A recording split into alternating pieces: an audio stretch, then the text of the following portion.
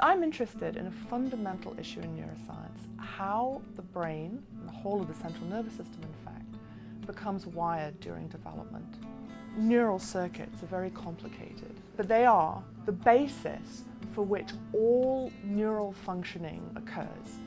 The formation of neural circuits is a three-step process. A cell, an undifferentiated cell, first has to decide to become a neuron, and it will then, as a function of being a neuron, extend a projection called an axon.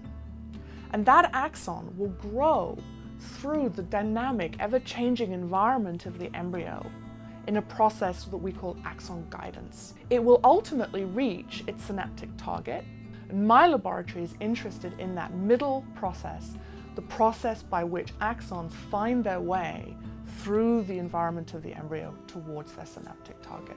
So one of the reasons for studying the mechanisms by which circuits are first established is that we will be able to reuse, hopefully, reuse those mechanisms in order to regenerate neural circuits that have been damaged either due to injury or disease. What we found, depending on how we manipulated the intrinsic environment of the neuron, we could either slow down growth or we could greatly accelerate the rate of growth. On thinking about it, it became apparent that our cue must be controlling the rate at which the neurons extend an axon. The ability to accelerate axon outgrowth, we may be able to shave off significant time in the ability of a patient to recover. Again, we in the lab are able to accelerate axons up to 25%. The nervous system is capable of incredible feats. We can use it to walk in a coordinated manner, we use it to learn, we use it to perceive.